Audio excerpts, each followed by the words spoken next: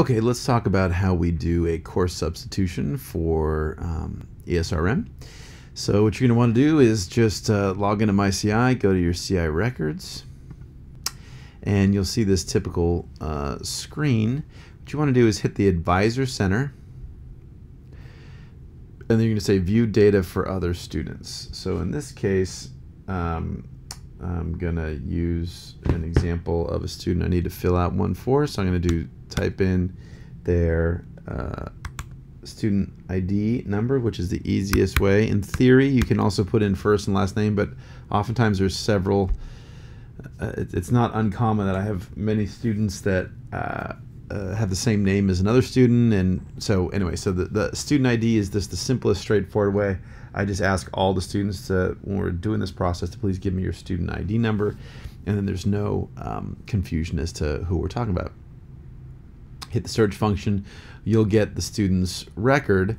Then you come down here to this pull down, and if you want to, if they're just coming in to meet with you and you want to have a look at their progress to graduation, you could use that. That's going to show you reds for things that are not completed, yellows for sections of their graduation requirement that they're currently enrolled in, a course that they're currently enrolled in but don't have a final grade, and then greens for elements that are completed.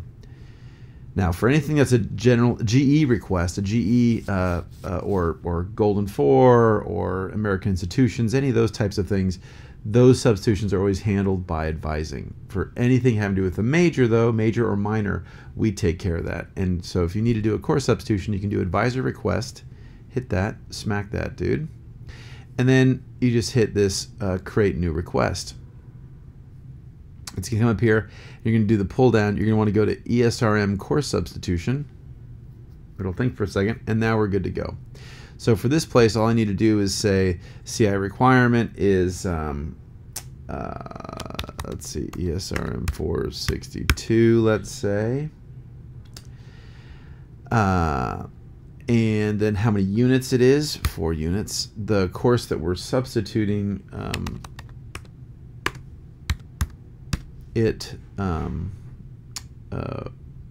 the course they're using to substitute to meet that requirement, and the institution is probably CSUCI in this case, and the units, how many units? This is 4 units, and then if it's a single class, you can do that. If it's a couple classes, I will enter the first one here, and then for the other ones, I will do. I will retype that and then say also substituting blah blah blah for blah blah blah. The most common one is, for example, during the year when we could not offer field methods, for example, field methods is a 4-unit class, very common one. This only allows you to submit one class in each of these rows. So I would do the first part of that, say the field methods was the requirement. We're substituting this class, but we need that class is perhaps 3 units.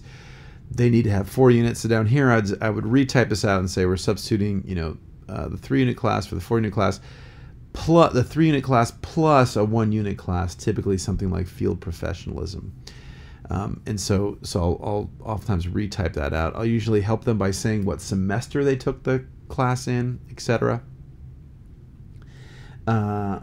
Once that's, and I'll just say here, for example, please substitute.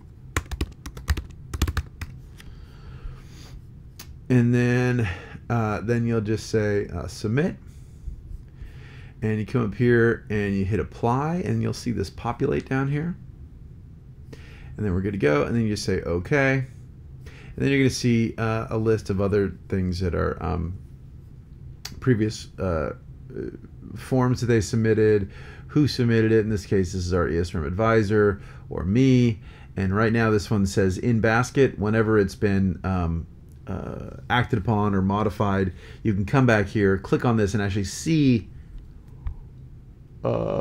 see the status of this, and if it was rejected, why it was rejected, if it was accepted, it was accepted, and then again on that CAR report, that requirement, which say might be a red before the course substitution, once it's been approved, should convert to a green. And so that's too much work for you to do that, but I always encourage our students to go online after about 4 or 5 days or so, a week or so after we filled this out, and make sure that it's been done at the start of the semester. Sometimes they're really busy, and the very, very end of the semester, sometimes they're busy, but generally speaking, they're able to get to it within a few days. And so within 5, 6, 7 days, that should be plenty of time for the folks in the registrar's office to actually do the submission. And there you go. And that's it.